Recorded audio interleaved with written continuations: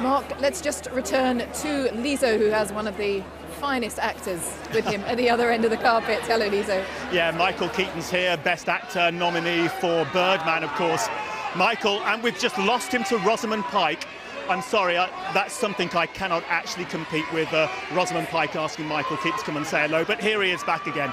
We were just saying, Best Actor nominee for Birdman. Yeah. A really intense character, Regan, isn't he? Yeah, very insecure dude.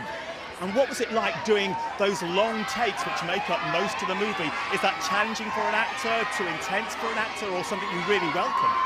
I ended up really liking it, but it's extraordinarily challenging, you know, for everyone, for all of us making the film. And, you know, there's no luxury of editing, so you can't really cut together a performance. Your performance either works or it doesn't work, you know. And you know, I had to run the range of emotions and play 4 different characters, essentially. So it was an extraordinary challenge, but, you know, those kind of things force you to stay really focused and locked in. And so, I don't know, I really enjoyed doing it. I was exhausted, but...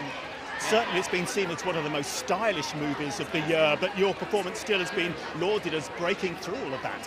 Yeah, I suppose so. I mean, you know, I've been fortunate to be in a lot of different movies that have gotten attention and gotten myself attention, and this one all came together kind of, I don't know, this has everything in it, probably everything, a version of everything I've ever done in one movie, maybe, yeah. Michael Keaton, best of luck tonight. Very good to talk to you. And we're just going to see if we can also catch a quick word with Rosamund Pike.